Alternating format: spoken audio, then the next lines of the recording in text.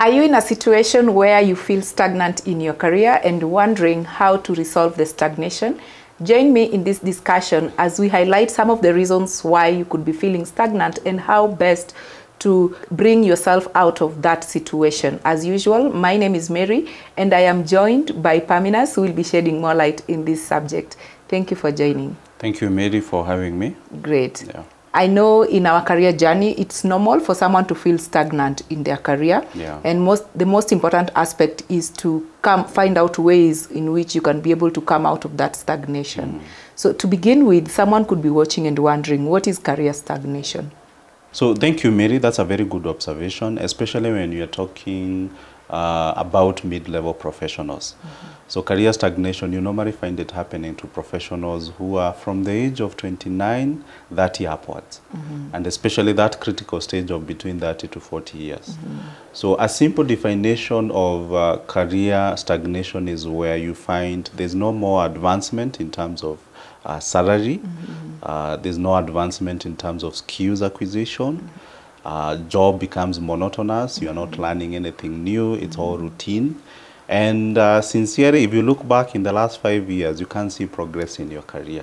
So by the time it reaches that level, then we can say that your career has stagnated. Yeah.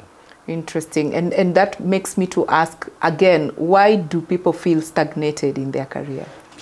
There are many reasons why people feel stagnated, and some of them could be internal, others could be external, which is beyond their control.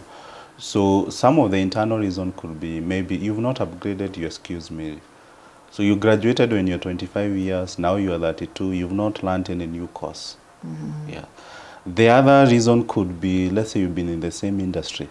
You haven't been exposed to anything else. So your job has become monotonous.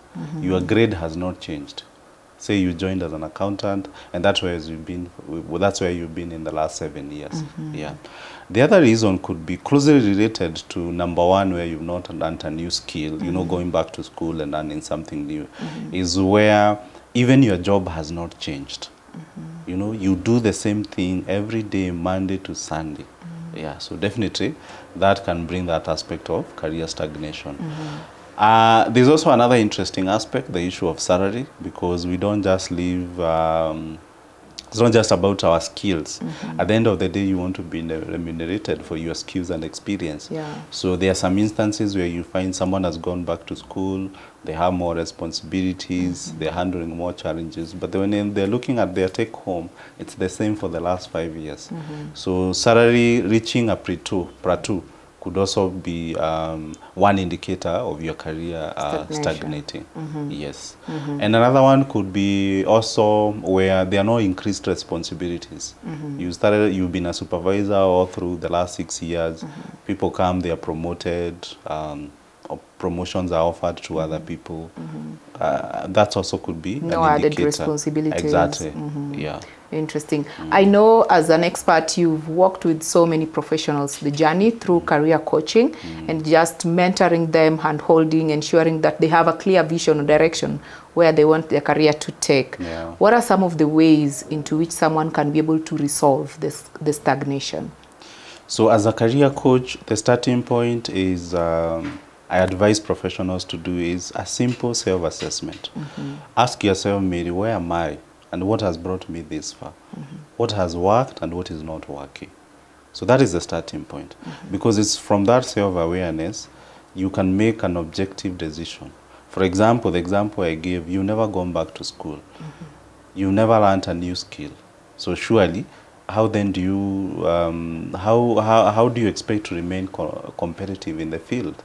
And jobs are competitive by nature. Yeah. And a lot of these fields, professions, they've kept on changing. They are not where they were 5 years ago. So part of that self-assessment could be also that you lack in one or two other soft skills. You know, we talk about public speaking, confidence, leadership skills. So these are skills you need really to advance to that next level. So it could be the reason why you're not being promoted as a manager because you don't have leadership skills. It could be your own fear holding you back, you know, where you fear crowds, people, talking to people. So a public speaking course would come in handy. So self-assessment is the starting point. After then, that when you come to me as a coach, we set goals. We decide this is where Mary is, this is what is holding her back, and this is where she needs to go. And then I'll advise you and offer a helping hand, because I've been in this industry for the last 14 years. So I understand. I understand in terms of how can you position yourself in terms of opportunities out there, whether it is your CV, whether it's the way you handle interviews. What opportunities are there for someone with your level of skills and expertise? Even salary, what are other different employers paying? If you want to change careers, because it's possible you may have stagnated because you've reached your peak, how do you go about it? As you know, I have a very good example. Myself, I changed careers from finance to HR. So I can advise you on how to go about that. Yeah. So a coach offers a helping hand. Yeah. So for me, it's a 3-part process. Self-assessment, getting to understand where you are and what is holding you back. Number 2, setting a goal. And this one you can do alone. Or number 3, you can take step number 3 where you can work now with a mentor or a coach. Yeah. And the beauty of a coach is we help you to accelerate. So because I've been there, done that. So I can be able to tell you, Mary, don't take this direction. This is the right direction for you. And you're bound to get results as opposed to hit and misses, which will take you another 5 years. Yeah. I know quite a number of professionals actually do the self-assessment, and even they have a goal.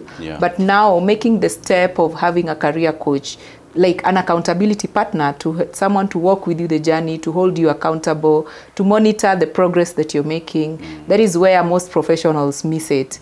Yeah, and sometimes also, when it comes to self-assessment, sometimes, you know, we can be very objective when it comes to our own lives. A third party is able to really tell it as it is. Yeah, and that is why I always encourage professionals. You can talk to friends and family members, but are they really experts? They're not experts in career. So you'll find, even if you do your own self-assessment, yes, it will help you in a way. But for you really to get to the root cause of what is really stagnating you and the steps you can take to get to the where you want to be, it is always helpful either to engage a mentor, you know, or to engage a coach, someone, a professional like me, a coach. Yeah, because then the conversations will be deeper. Yeah. Great. Yeah. Thank But you so as much. you've said before we close the video, that also accountability aspect. Because think about it, even you, Mary. How many times, maybe it could be half year or end of the year, how many times have you made promises to yourself? And when you look back 3 months later, you've not been able to achieve them. Not because you're a bad person, but there's no one holding you accountable. But the reason why you are so successful at your work right now is because if you don't send me a report, I'll be there telling you, Mary, we agreed that on Saturday you're supposed to be sharing with me this report. Yeah.